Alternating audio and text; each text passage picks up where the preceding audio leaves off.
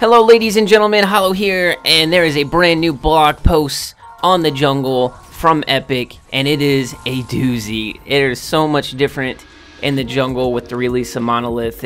I'm blown away, honestly. But as you guys know, the jungler on the team is the guy who goes around the jungle, obviously, and gets his card points and experience from killing jungle camps, buffs, and helping his teammates out in their lane, you know, getting a gank or something like that.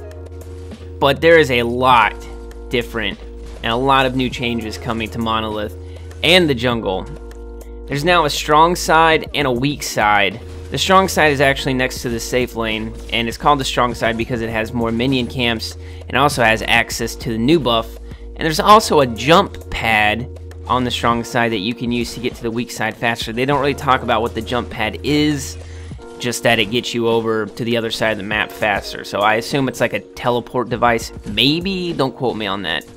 So basically maximizing your mobility and having effective routes throughout the jungle will be huge because we're not gonna have travel mode, obviously, but there is something that kind of will help boost your movement speed, but we'll get to that in a second.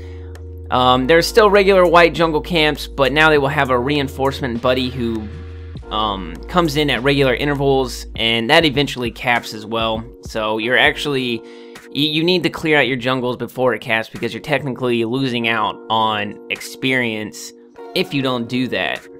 One of the most exciting changes is the new green buff, which is basically replacing red buff. There's no more red buff on Monolith, if you didn't know. The green buff is the brand new one. So once you get the green buff, it will give you a shield, and every time you are hit with that shield on, it will apply damage to the attackers. And once the shield is done, it will actually explode and deal damage to nearby enemies. It helps with clearing out the jungle camps and things of that nature. And you'll also be able, you know, tower dive. It kind of is like black buff too, in the sense that it will have damage over time to towers. And you'll also be able to put a little bit of damage on overextended heroes. Also, a huge difference is that there are no longer harvesters. Instead, we have a mechanic called the Amber Link.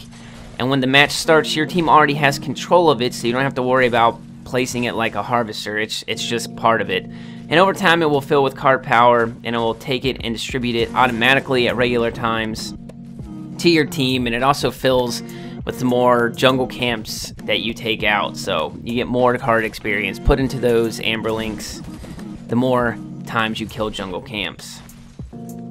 Honestly, you're gonna want to read the full blog to get a complete understanding of what the link really is and just how big of an update to the jungle Monolith is bringing. I'll probably have to actually read it a couple of times too and look at the pictures just to comprehend how much is changing. And as always, I will leave a link in the description for you guys to check out the blog. I hope you enjoyed the video. I'll catch you guys in the next one. Peace out.